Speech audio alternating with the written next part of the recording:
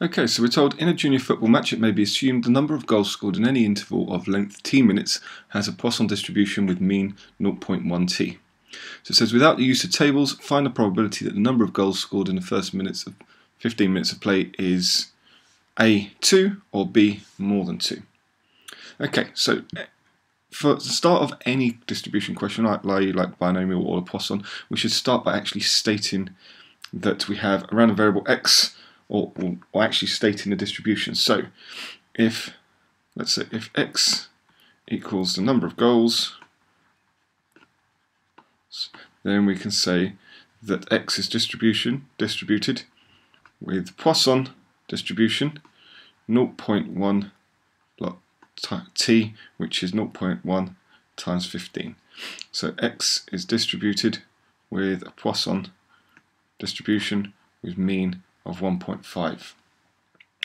Okay, so now we can consider, now we've stated what the distribution actually is, we can consider actually calculating the probability for the number of goals being 2 or more than 2. Now notice it says, it's in big bold letters, without the use of the table. So you are going to have to show that you can use the formula here. Okay, so remember that the probability x is equal to x, and this can be found on your Poisson distribution tables and should be in your statistical formula. This is equal to e to the minus lambda times lambda to the power of x all over x factorial. So, I mean, it's not a difficult formula necessarily to work with. You just have to be used to using this formula. So, part A, we want to find the probability x is equal to 2. This is a nice straightforward one, because literally we are going to substitute the value of lambda, which is 1.5, and the value of x, which is 2, into this formula and calculate it. So I'm going to get e to the minus 1.5, because that is lambda, times lambda, which is 1.5, to the power of x, which is 2 in this situation, all over 2 factorial. Okay, so that's our x factorial. When we put this into the calculator, again you can enter this in all in one go. What we're going to get is an answer of 0.251 when we round it to 3 decimal places. And just remember to state your rounding, because of course this is a rational number, it goes on and on and on and on, and so you just need to state that you are rounding it. Okay, so how do I get marks on this question? Well, actually outside of the question, for the start of it, we get a statement mark for actually just setting up your Poisson distribution and stating correctly how it is. Okay, so showing actually that we're going to take x as the number of goals and that the Poisson distribution has a mean of 1.5. So you get statement marks for that very start question. Okay. Next, in actual part A, in the actual kind of solving the problem itself, you are going to get one method mark for showing the use of the formula. If you do not show how you substituted into the formula, you will lose that mark. Okay, and then we get one accuracy mark for a correctly rounded answer with the statement of how accurate, in decimal places you've rounded it to. Okay, so let's have a look at part B. Part B is the probability that it's more than 2. Now the problem with the Poisson distribution is that it can go on infinitely. I mean, realistically, you're not going to score an infinite amount of goals in 15 minutes, there's only limited time, but there is no limit. We can't say we limit it to 100 or 200 or 300. So what we're going to do, probability that x is greater than 2, just like when we use the tables for binomial and Poisson, if it's greater than, what we're going to do is we are going to say 1 minus the probability that x is, now it's going to be strictly, or it's going to be actually less than or equal to 2. So what we're saying is that this can be 3 or more, so that means it's going to be 1 minus the probability x is less than or equal to 2.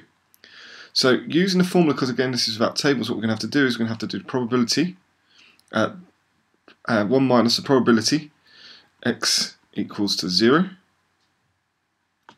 plus the probability x is equal to 1 plus the probability x is equal to 2.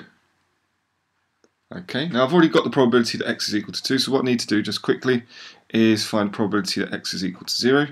This is a nice straightforward one because we're going to get e to the power of minus 1.5 times y 1.5 to the power of 0 over 0 factorial.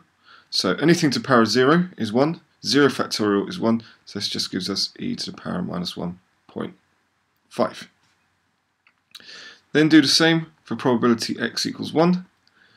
So again, he's going to come out with a very straightforward one for this one. So the first two cases are always really simple to work out. So again, we've got e to the power of minus lambda, which is 1.5, times lambda, which is 1.5 to the power of 1, all over 1 factorial. 1 factorial is of course 1 factorial. So when I expand this 1.5 to the power of 1, what we're going to get here is 1.5 e to the power of minus 1.5.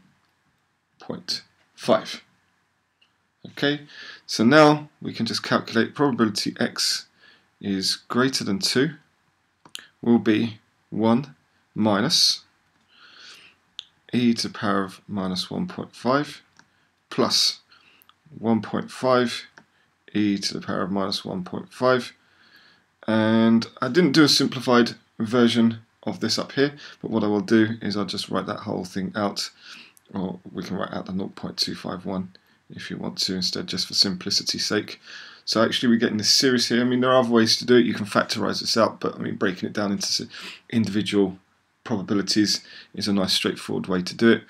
So once I've written out that calculation to demonstrate my working, when you work it through, when you calculate that on your calculator, and again it can be all done in one go, we're going to get an answer of 0.191, and again that is rounded to 3 decimal places, and just remember to state your rounding. Okay, so how do I get my marks on this question? Well, actually all of this contributes to your marks on this question, but really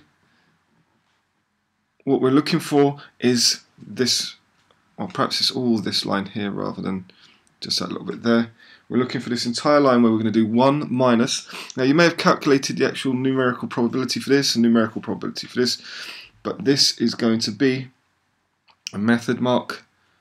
So 1 method mark and 1 accuracy mark. Whether you've done it like I have in terms of E, or whether you've given it this numerical values along here.